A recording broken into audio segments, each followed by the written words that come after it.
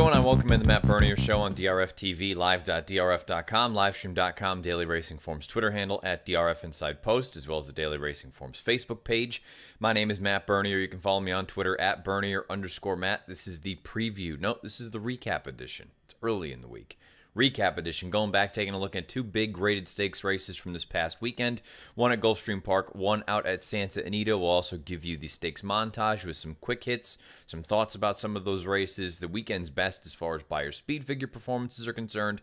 We'll get you out of here with what's on tap for DRFTV for the rest of the week as well. If you're over on iTunes, Apple Podcasts, however you get your podcasts, please subscribe, write a review, leave us a rating. If you're over on YouTube, click that subscribe button. Make sure that bell icon is lit up so you get everything that DRFTV has to offer. Write a review.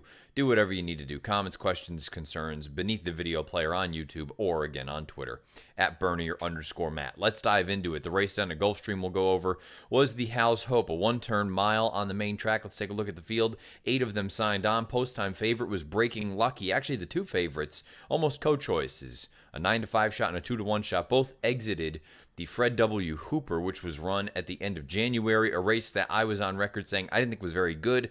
But if you wanted to take anyone out of that race, perhaps it was Coppertown, simply because he may or may not have hit his head on the gate at the start of that. And you know what? You know on his best day, he is capable of a big effort. But the other horses exiting that race, I just didn't think it was a quality event. But you did have some interesting fresh faces, particularly Quip coming off of a long layoff. Hadn't seen him since the Preakness last year. But you figured maybe with that sort of natural progression from 3 to 4 coming off the bench, maybe he would be the one that'd be able to get the job done. He ran well, but not well enough. It was one of Todd Pletcher's 2 entrants in here. Let's take a look at the stretch run of the Hal's Hope. Town after 3 quarters and 109-1. They wheel in. It's a Pletcher showdown with 1/8 of a mile to go. Fellowship tries to spoil the party with a late run down the stand side, but Prince Lucky is winning the battle with Coppertown, and he's going to win the Hal's Hope. It's Prince Lucky and John Velasquez moving clear in the end. They'll win by 5. Second, Coppertown. Quip is third. Up fourth. Prince Lucky prevails in a very emphatic fashion, winning this race by 6 lengths over Coppertown, who was the second choice at odds of 2-1, and the third choice at odds of 9-2 was Quip running third behind Prince Lucky. Let's talk about Prince Lucky a little bit more. He's 5 of 9 lifetime, 7 times in the money, just over $291,000 in career earnings, owned by Daniel McConnell, trained by Todd Pletcher, bred by Daniel W. McConnell Sr. in Pennsylvania, ridden to victory by John Velasquez. You can see the pedigree at the bottom of the horse card. He is by Corinthian out of a Great Notion mare named Lucky Notion. This was a smashing effort from Prince Lucky, a 106 buyer. Never looked like a loser at any point. He was out in the clear. It was a perfect trip, don't get me wrong. You need to take that into consideration as well. Parked out in the clear, never had any sort of issue, never had to overcome anything. But at the same time, he never looked like a loser at any point in this race. He was cruising along, looked very, very visually comfortable. John Velasquez didn't ask him to run until they get to the top of the stretch. And at that point, he kicked away from Coppertown very impressively. The 106, that to me, you know, I had said when I went over this race in the preview show last week that it felt like this was a division that there was no giant miler. And perhaps here you are. Perhaps Prince Lucky is going to be that horse going forward. For perspective's sake, considering those top 3, they were the 3 horses that were 1, 2, 3 throughout the running. So something you want to factor in. But when you look and see how fast Coppertown and Quip came home in their final quarter miles and compare that to Prince Lucky, you're talking about a horse that was just on a different level. You take a look at Coppertown, he came home in 26:65. Quip came home in 26:42. Prince Lucky came home in 25:61. I mean, we're talking about essentially 5 lengths faster than what any of these other 2 horses did. So visually very impressive effort from Prince Lucky. Todd Pletcher has said that a quote from him was, I would say Prince Lucky would look at the Gulfstream Park Mile on Florida Derby Day if he bounces out of it well, meaning this race. And he also made a sort of a passing quote or a passing comment about the idea that this may just be a starting off point for him from a distance standpoint. Maybe he does get to try 2 turns at some point down the road. I would love to see if this is sort of the progression that we're going on. If he goes to a race like the Gulfstream Park Mile, which would be at the end of next month or at the beginning of April, one of the two, I would look at that and say, okay, you've run him well there. Do you put him away until the Metropolitan Handicap if he runs well there?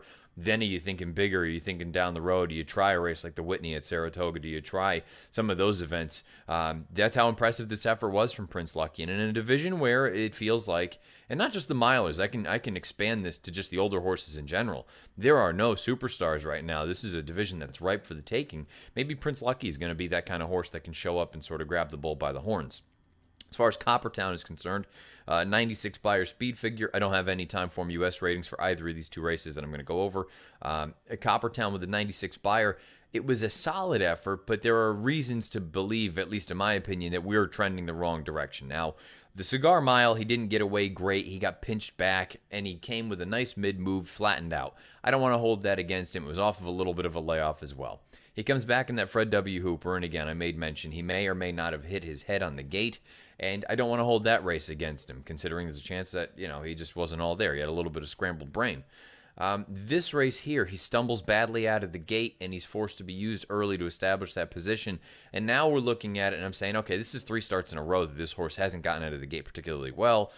He did rebound and was able to go on, and he put Quip away, so that's a positive. But then turning for home, he never changes leads at any point down the lane. He looked like a tired horse getting choppy at the end. I couldn't help but look at him now and say, all right, we might be trending the wrong way with him. He might be going off form.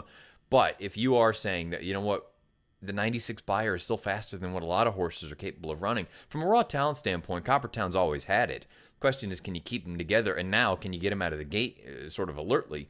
I do wonder if this is going to be a horse that maybe you look at a race like the Carter Handicap. I haven't read anything, but I would say the Carter at 7/8, a slight turn back in distance. Last year's Carter, look, Army Mule ran a hole in the wind, but in recent years, the Carter has been hit or miss as far as quality is concerned.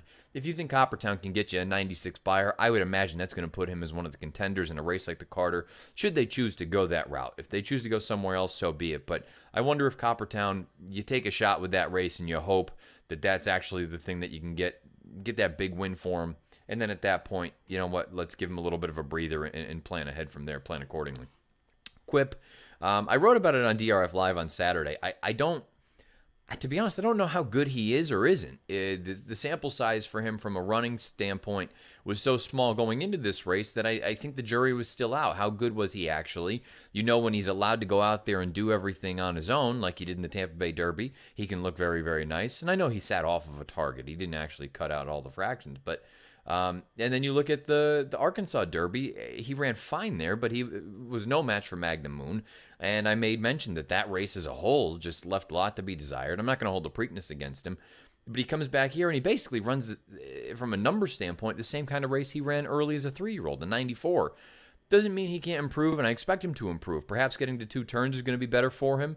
I still don't know how good I actually think Quip is. I think he's a nice horse. But is he a grade 1 caliber runner? I don't know. I think it's a little bit too early to tell. My gut feeling says no, but you know what? Again, it's early, and he can certainly take a step forward here wherever his next start is. As far as the rest of the field is concerned, I didn't think there was a heck of a lot going on. I know Tale of Silence picked up some pieces late, and he was really one of the only horses doing any running at the end, but again, he just, to me, feels more like an underneath kind of nibbler. Fellowship made a nice, big, bold move, and then he just flattened out. That's basically Fellowship in a nutshell. Breaking Luck, he was terrible. You hope everything's okay with him. Mr. Jordan, you do wonder. He just clearly loves Gulfstream Park West. And Sir Anthony ran his race. 92 Beyer, that was a forward move for him technically, but I just don't know that I'm really sold on him as a true graded stakes kind of runner. Maybe a listed stake or a grade 3 type. But really, there was one horse in this race that stood out head and shoulders above everyone else afterward anyway. Prince Lucky, visually awesome, winning this year's Hal's Hope with a 106 Beyer. Sounds like it could be onto the Gulfstream Park Mile. And then to me, I'd look at it and wonder, do you start seeing races if he continues trending this direction? Do you see the Metropolitan Handicap? And then maybe do you stretch him out and do you see him in a race like the Whitney over the summer at Saratoga? Time will tell, but right now, you got a nice horse here. Prince Lucky with a 106 Beyer. Then the main event out at Santa Anita on Saturday was the Buena Vista for fillies and mares going a mile on the grass. Let's take a look at that field. There was a heavy favorite in here, deservedly so. Vasilika for Jerry Hollendorfer. She was bet down to odds of 4 to 5 in a field of 9. She's just been rock solid ever since Hollendorfer claimed her for $40,000. She's become a Grade 1 winner, a multiple graded stakes winner over different distances at different tracks. You name it, she is capable of doing it. Forwardly placed, coming from off of it. She deserved to be the favorite, and she did not disappoint. Here's the stretch run of the Buena Vista.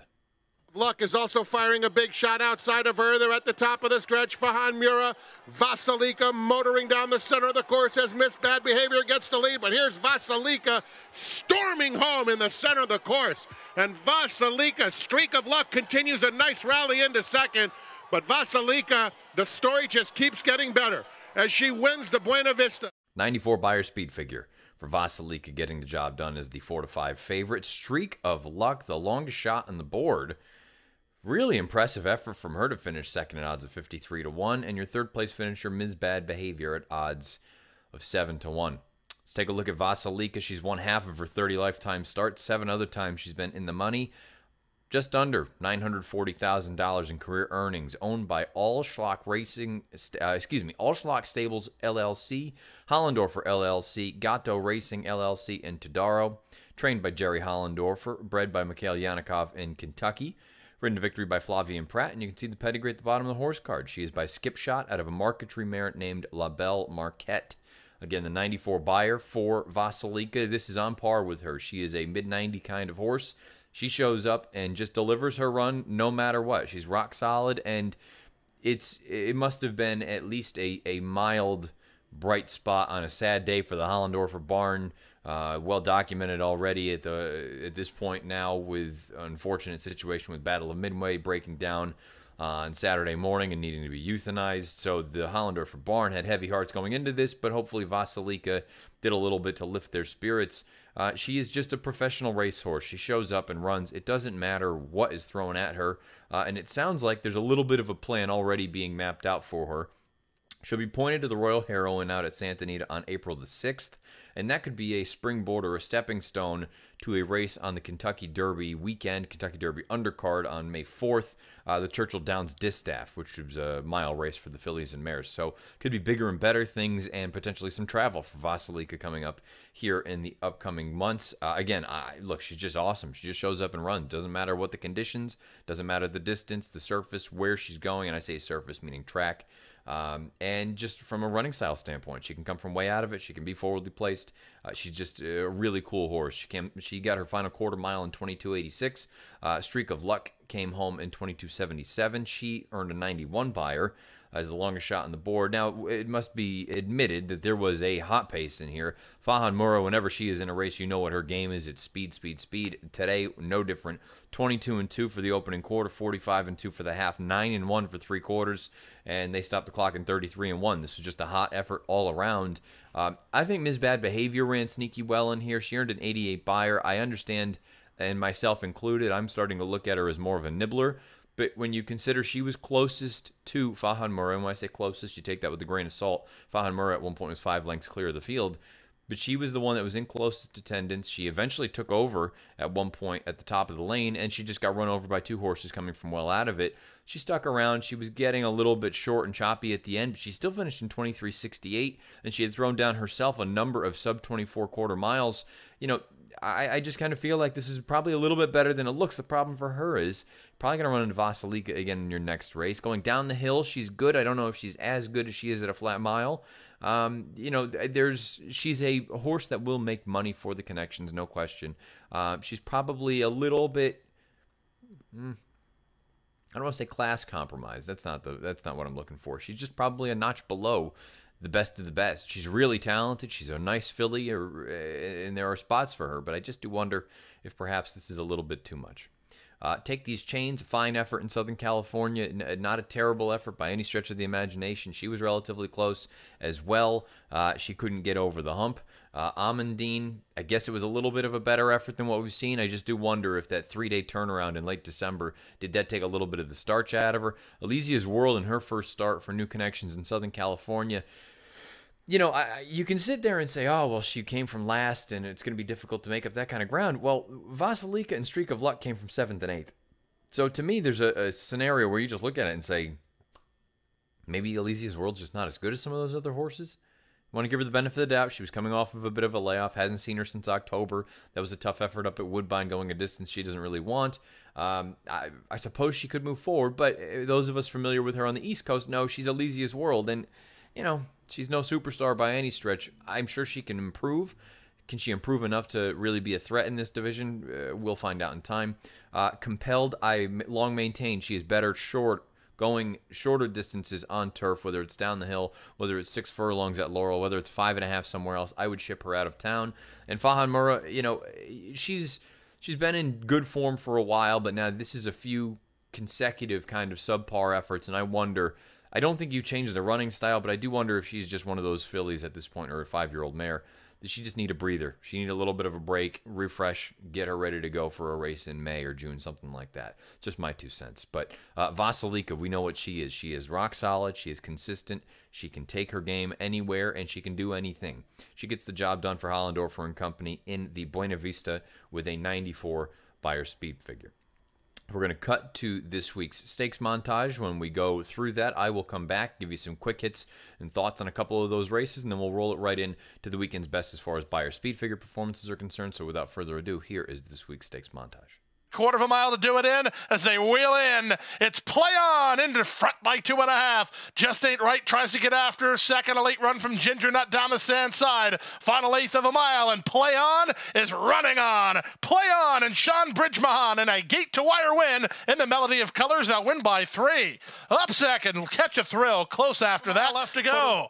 Off the turn in the stretch drive, Gladiator King comes away with the lead. From the back, it's running on Jackson, not the favorite stand up. Jackson's the one who's erupting late. Final 1/8 of a mile. Jackson in the red blinkers tries to get to Yes, I Am Free, who just took the lead. Yes, I Am Free with the win. Jackson is second. It's closer for third. Either our boy. They turn for home now. The half in 46 seconds. Stones in the road. Flush on the outside. They're moving for the 8th pole. Stones in the road has a 2.5 length lead. Flush is second. Wadadley Princess has now moved into third. Stones in the road is going to make it 3 for 3 in her young career. Stones in the road, a front-running score under Rajiv Mirage. It was close for second between Flush and Wadadley Princess. Bird Derby by a length and a half and got further ahead and shot 3 in front. Down the outside, Wicked Indeed, and battling away is Walker Stalker. Hustle Up in front. Wicked Indeed going to second, but it is Hustle Up well and truly out in front. Wicked Indeed coming now, but it's still Hustle Up by 2.5 in the main, that Bird Derby. 1,000th training wins of thoroughbreds. Todd Finch has got it. Hustle Up from Wicked Indeed. Walker's Roses running on, and then KP Slick and Blessings First is last. Battling back to Datway. On the outside, Victim of Love, the centre to Datway. And down the outside, Backflash and Parade of Roses. As they come down the lane, it's Victim of Love getting clear. And Victim of Love with great acceleration to clear. Now 3, and Victim of Love by a length and 3/4 to Backflash in the Past island. the quarter pole and turn for home. Show It and Mow It on the outside. And SY Sky has a narrow lead with a furlong left to go. Show It and Mow It's a half length behind. Then it's Cocoa Kisses in third. A 16th to go. SY Sky, Show It and Mow It comes back on the outside. Show It and Mow It will win the Spring Fever. She and SY Sky. Not a ton for me to add as far as the stakes montage is concerned. Just a couple of quick thoughts. The Melody of Colors, Play On. She blitzed the field. Usually those 5/8 turf races, speed is always very dangerous. You'd rather be on the front than trying to come from way out of it. The one thing I would say is you probably want to give Ginger Nut the benefit of the doubt because she checked hard going into the first turn, or the far turn, excuse me. Keep in mind, this was her first start in the United States. This was a situation where John Sadler shipped her from California out to South Florida, coming off a little bit of a layoff, and then she did rally on at the end. So I think you want, to me, that was a little bit better than maybe it looks for Ginger Nut. Maybe she's one you want to keep an eye on. Sunland on Sunday afternoon, the Island Fashion, just an oddly run races in general. At one point, the early pace setter ended up being last and then rallied on. And on the flip side, the horse that was trailing early ended up making a nice little sort of knifing move down the backside to get into a perfect stalking position and ultimately went on to get the job done. I don't know that I want to say anyone was awesome or not in that race, but it just, and a very oddly run race where horses that were forward ended up falling back and then coming on again, and horses that were back early, they made these sort of early-ish moves to to establish position and went on with it. As far as the Mind That Bird Derby is concerned, you have to just wonder about the quality, in my opinion. Hustle Up is a nice horse, don't get me wrong, but he's pulling early, he's setting legitimate fractions, and no one can come and get him. Now look, he's solid, but we have seen from a speed figure standpoint, he just really hadn't gotten all that much faster. He likes to win races, and that's something that you obviously need to tip the cap to, but when I look at that and I see a horse like Wicked Indeed, who's just kind of going up and down, and sure, he made up a little bit of ground late, but Wicked Indeed, you just have to look at it and say, if you couldn't get the job done in a situation like this with the class relief, you're probably just not that good, and you're probably not a Derby contender. You're probably going to be able to look for some of these smaller awards here and there, but you're not really a horse that needs to be viewed as a contender on the road to the Kentucky Derby, in my opinion. As far as Hustle Up is concerned, I would imagine you go on to the Sunland Derby. You take your chance there. If it works, hey, look, more power to you. Go on with it. I just think that we're probably looking at a pretty weak field coming out of that Mind That Bird Derby. And then Spring Fever on Sunday out at Santa Anita. They put on a show, the two big girls did, SY Sky and Show It and Mow It. Show It and Mow It is just genuine. She's very game. I thought for a minute maybe Bejarano got a little bit too cute, leaving that big opening on the inside for SY Sky to go through. But once Show It and Mow It kind of saw that we had a little bit of a fight on our hands, she dug in gamely and went on with it. And that's the kind of race that makes me look at it and say, SY Sky is not going to beat Show It and Mow It on the main track. On turf, totally different game, and I said it in the stakes preview, I think SY Sky is considerably better on grass than she is on dirt. But having said that, it's still not trying to take anything away from Show It and Mow It. She's just a nice horse that likes to get into a dogfight and get the job done. Let's throw it into the weekend's best as far as buyers are concerned. Take them right in order. The 3-year-old males on dirt. Mr. Moneybags, an 89 in a stakes race down at Sam Houston. 3-year-old fillies on dirt. Stones in the Road. You saw her win the Franklin Square with a 78 at Aqueduct. 3-year-old males on grass. We saw the Texas Glitter. Yes, I Am Free earned an 80 buyer. Play On, who we just spoke about. She was the highest earning 3-year-old filly on turf. 84 buyer in the Melody of Colors.